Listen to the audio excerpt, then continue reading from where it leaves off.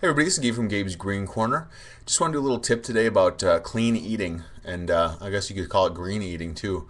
When I say clean eating, I mean going way beyond cutting down your fast food and your fattening foods and your nasty things that you put into your body.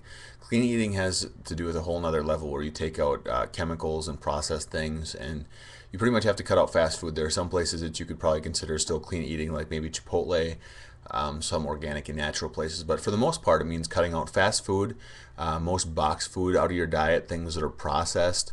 I know in my house, we pretty much go with just things that you actually make, where you've actually got to go in your cupboard and cook something not boxed. Or if you're going to make beans, you actually boil down beans, or pasta, boil pasta. A step beyond that, we've also cut out all high fructose corn syrup. I think kind of an interesting thing that a lot of manufacturers have been doing. I think they see the people that want to get away from high fructose corn syrup, so they've switched to sugar. It's like, whoa, what a trivial idea. Let's switch to sugar in our stuff, which is not what you want to have a lot of either. But that's what a lot of companies have gone to, is switching from high fructose corn syrup to sugar. What you want to do is have as few ingredients in everything you eat as possible. Get things that are fresh as much as possible, things that you cook yourself. Mainly stay away from things that are boxed and things from fast food restaurants. We cut out fast food eating altogether in our family probably about a year ago. High fructose corn syrup, November of last year, and we've cut down, the other bad things that we eat. We use a lot of olive oil. I eat a lot of spinach. I probably eat about 2 pounds of spinach a week. We do a lot of vegetables and fruits and not a lot of meats. We try to go to local grocery stores and farmers markets, source things as close to as close to where you live as possible, keeps the cost down. Clean eating in general is going to involve probably a lot of eating vegetables and fruits, not as much meats, and really getting rid of boxed things. If you're going to have something boxed, you want to read the ingredients, try to stay as organic as possible. But really, clean eating is about getting away from boxed things, getting away from processed things, cutting down your fat content, cutting down the chemicals that you put into your body.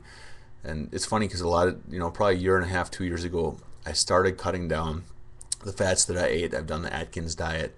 I started to eat a lot more healthy by eating a lot more salads, but I wasn't losing weight.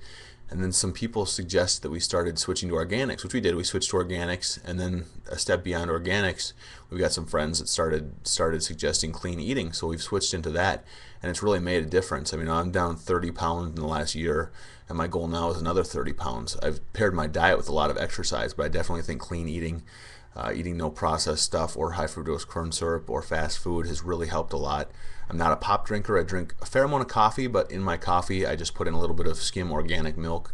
One big tip though when you do clean eating is make sure that you have a good multivitamin. I take a multivitamin from Whole Foods, one that doesn't have iron because my stomach doesn't like a lot of iron.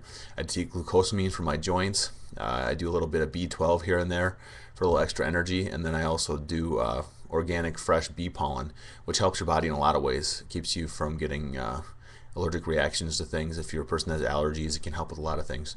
So those are my tips for today. I'll have more in the future, but give clean eating a try. I almost guarantee that if you try it, you will like it and you'll want to stick with it. Have a good day, everybody.